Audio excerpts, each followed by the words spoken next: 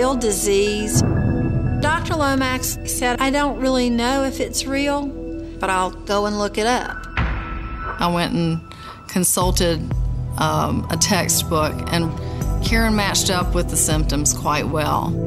To be doubly certain, she reaches out to Dr. Samuel Seward, an expert in this highly unusual disease. Karen had the albinism and the bleeding in the intestines that caused the symptoms like the severe abdominal pain, diarrhea that can be so bad that it's really disabling. I thought she should be tested for this, and we drew the blood and sent it off. Waiting on the results of the blood test, I wondered, what now? What's going to lie ahead? And then after a week, Karen came into the office and I had the lab test back. She actually had Hermansky-Pudlak syndrome. Hermansky-Pudlak syndrome, or HPS, is an extremely rare genetic disease. In healthy individuals, proteins act as the building blocks for virtually every function of the body, including vision, digestion, and respiration. But in patients like Karen, the proteins malfunction, impairing the body's ability to see, process foods, and breathe. Any patient with a genetic mutation like HPS, proteins are not created normally and cause problems. Hermansky-Pudlak syndrome affects different organs of the body. It's really a terrible disease. HPS is a complex condition, but its first symptom, albinism, is hard to miss. If you have HPS, then you have albinism. Patients with HPS can make pigment, which we call melanin, but they can't get the pigment where it needs to be. It's not packaged correctly and transported to our skin or to our hair or to our eyes as it should be normally. Most of the patients are legally blind. While Karen adjusted easily to living with poor eyesight, the bowel problems that first plagued her when she was 9 years old were also triggered by HPS. About 20% will develop what we call inflammatory bowel disease or a colitis. When you have inflammation in HPS colitis, the inflammation can be so severe that the intestines really can't work very well. And that's what causes the diarrhea. Some people with HPS develop a colitis similar to Crohn's disease, but it's the colitis of HPS. Karen's intestinal problems were especially severe because HPS not only caused her bleeding ulcers, but clotting problems as well. In healthy individuals, our platelets clot our blood when we have an injury. HPS patients have a problem with their platelets. So as a result, it takes them much longer to create a clot and stop the flow of blood. So the HPS colitis causes the bleeding ulcers. And because of this basic platelet abnormality, the bleeding can be quite profound. It's absolutely the case that internal injuries can result in very serious bleeding for someone with HPS. While Karen has been able to manage all of the unfortunate symptoms that go hand in hand with the disease, there is one remaining symptom that may prove to be fatal. Most people with HPS will develop pulmonary fibrosis at some point in their lives. Pulmonary fibrosis is a chronic lung disease. If you imagine the tissue in the lungs being like a very thin membrane, that's what the oxygen passes through. That membrane gets thicker and thicker to a point where oxygen can't even pass through it anymore and the lungs can't function. Those with HPS and pulmonary fibrosis, their normal life expectancy is 4 to 10 years after they're diagnosed. At first I thought that, no, this is not possible. I was really, for the first time, scared that I might die.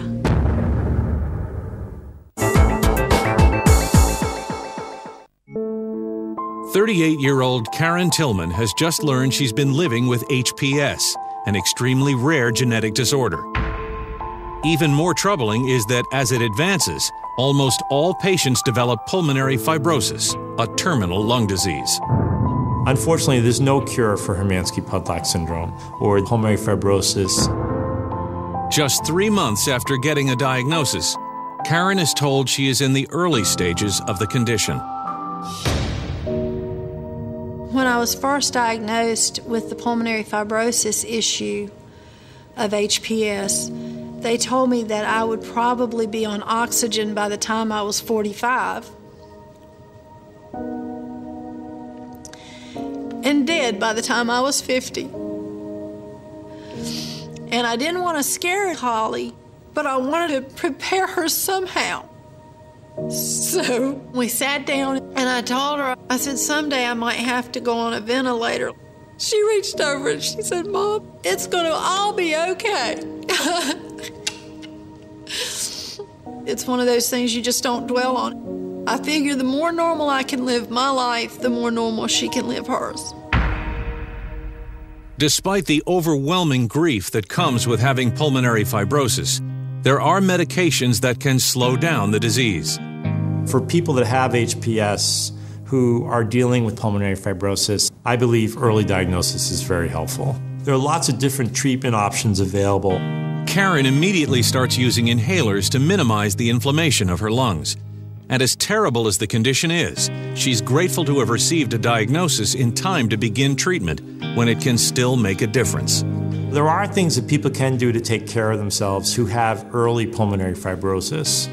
Exercise and getting vaccines that particularly protect the lungs is very important. But given how serious her disease is, Karen finds it hard to understand why no doctor was able to recognize that she's been living with a deadly condition since the day she was born. Hermansky-Pudlak syndrome is quite rare. I think I've seen about 40 to 50 cases of Hermansky-Pudlak syndrome in my career.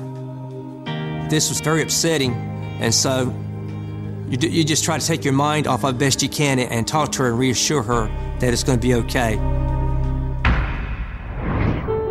Today, nearly 8 years after getting diagnosed, Karen Tillman is miraculously beating the odds. Karen today is holding steady on her pulmonary fibrosis. So far, it's been stable since I was 38.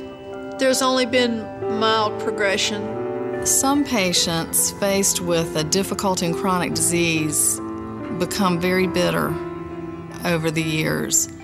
And Karen, despite the rotten hand of cards health-wise that she's been dealt, she rises above it. Karen has dealt with the problems she's had better than anybody I know. She just seemed to accept what she had and has done the best she can with it. Since the diagnosis of Hermansky-Pudlak syndrome and knowing it took me so long to find out what was wrong, I've become real involved in raising money. I do a walk run every year called the Human Race, and I also attend conferences where I talk to researchers and educate them about Hermansky-Pudlak syndrome so they can maybe diagnose their patients, because I don't want somebody to go 38 years before they find out. So that if there is research that they can participate in, or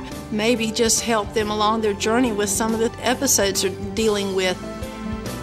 Karen is living that way because she is helping people as best she can to live their day every day while being a volunteer at the hospital, plus giving encouragement to those who are down and out with the disease right now. There are those in far worse shape than she is, and she's there for them too, to encourage them and give them hope for the future. I think Tommy's one of the most amazing spouses I know. He would often come with her to her doctor's appointments. He would come in and help her with her ostomy bags and help her, get to her appointments because she can't drive. He's just like Karen. He's positive and smiling, pleasant, not bitter. They're amazing people.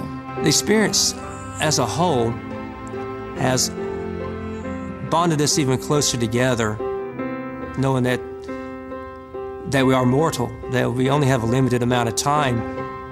You have to live each day because you don't have any guarantee of tomorrow. Tommy is my rock. And I could not have made it through this journey without him. We just take it a day at a time. I'd like to see my daughter get married and be happy. I'd like to see my grandchildren born. I'd like to get a new set of lungs someday. We live and appreciate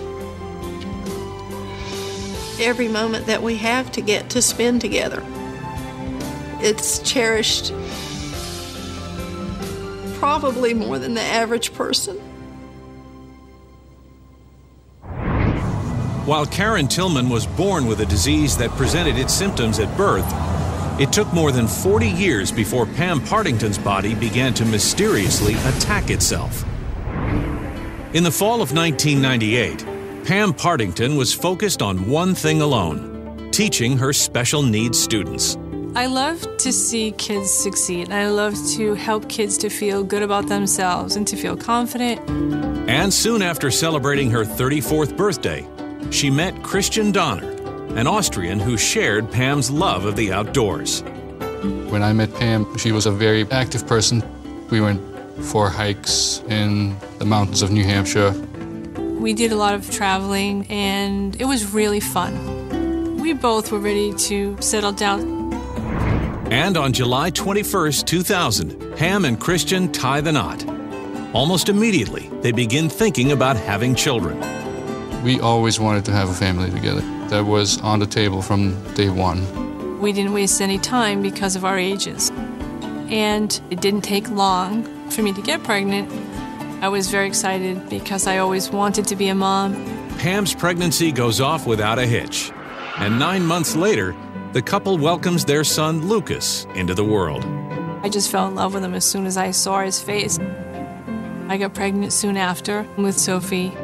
We really wanted a second child, and we did not want to wait too long so that the age difference was within a few years.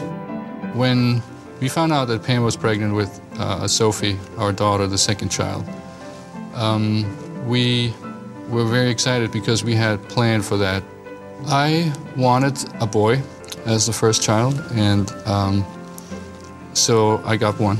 And I felt at that point that having a girl would be wonderful. Pam was very excited to learn she was pregnant with Sophie.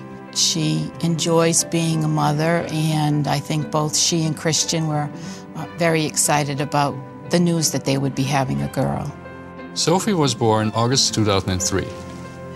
When she came home, it was just great. I was very excited when Sophie was born. She was just so adorable. Sophie was a little blonde bundle. Her little brother Lucas, of course, doted on her, as did Christian and Pam. I could not wish for a better wife and mother. I just marvel when I watch the amount of patience that she has with the kids. Despite having a full-time job and 2 toddlers, Pam juggles work and family with ease. In fact, life couldn't be better. But one morning, in the fall of 2004, she notices an odd sensation in her right hand. I was trying to write some notes on my dry erase board. I was having trouble with my hand. My fingers really were getting very stiff. And I noticed the sharpest zing right down my hand up into my wrist. She said it was like a stabbing pain, and her fingers were almost becoming immobile. When I got home, I took some ibuprofen. While the medication takes the edge off the pain that night, over the next few weeks, the strange ache returns whenever she uses her hand. It hurt, but it was quick pain, and I didn't think that it was anything too serious. But soon, the pain is affecting both of Pam's hands, and simple everyday tasks are starting to become impossible to complete. I noticed that trying to carry the grocery bags, I would have to drape them over my arm to carry them into the house because I just couldn't rely on my hands. She would just leave them or just come up and ask me to help her. When I was at work,